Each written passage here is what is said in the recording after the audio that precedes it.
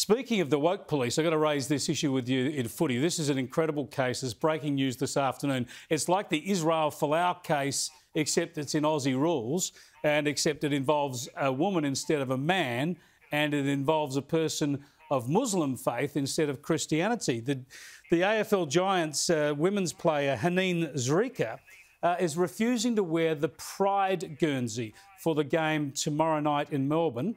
And so the AFL Giants have said she's not playing. She says because she's a Muslim, it's against her faith to wear the Pride Guernsey, so she misses out. Have the Giants made the right call here?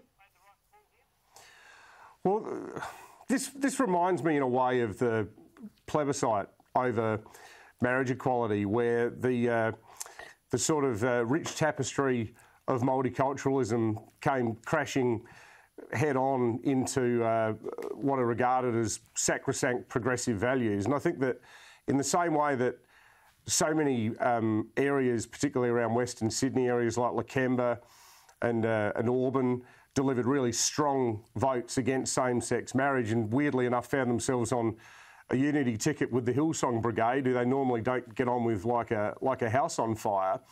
I think the really strange and nuanced aspect of this tale is that there'd be a lot of people, progressive people, who are huge champions of multiculturalism and will be troubled when they see that someone can adhere to a set of religious beliefs that are so, I guess, exclusionary, that they would be personally reluctant to wear a jumper that's advocating the rights of women to be in relationships, men to be in relationships, all the other various LGBTIQ plus permutations that are all the rage.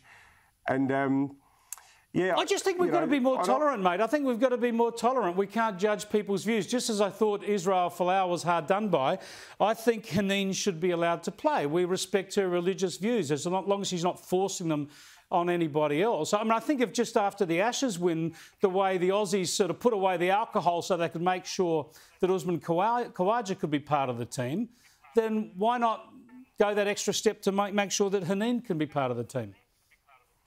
You know, I think that that's a fair point. You know, from what I read in the Ages report, which from my reading of it even went so far as to not name her religion, sort of tiptoeing around that there's some sort of internal process going on. But I think the Folau comparison is a valid one because, you know, he was sort of drummed out of the game.